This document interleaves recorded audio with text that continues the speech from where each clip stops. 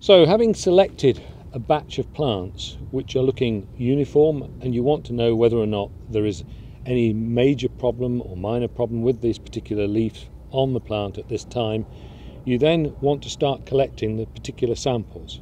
So you would choose plants at random. You wouldn't take the very youngest leaves, and similarly you wouldn't take the very old leaves from the bottom of the plant. The very young leaves are not fully charged with all the nutrients they require, and the very old leaves at the bottom of the plant have already started to lose some of the nutrients to the upper part of the plant.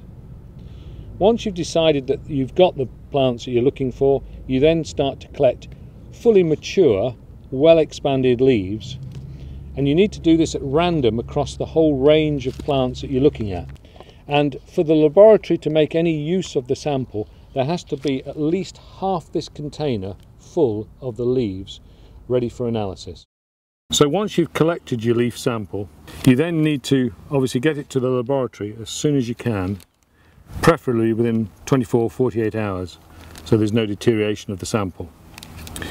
The other thing to remember is when you send off the sample is to make sure the sample is clearly marked as to what it is and where it's come from, mainly because otherwise the laboratory are going to struggle to actually send you any results. The leaf should then be placed in the bag, sealed up and sent off in a jiffy bag.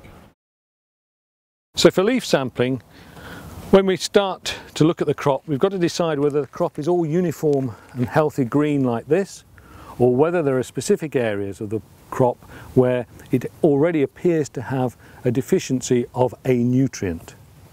If the crop is all healthy green like this, we'd obviously go into the crop and take a random sample from the whole of the area. On the other hand, if there are particular plants which have got this symptom showing, we would then start to collect a sample of these leaves and actually use this as a separate analysis from the main crop, which is all looking nice healthy green. Then we've got a comparison for the analysis at the end to look at the results.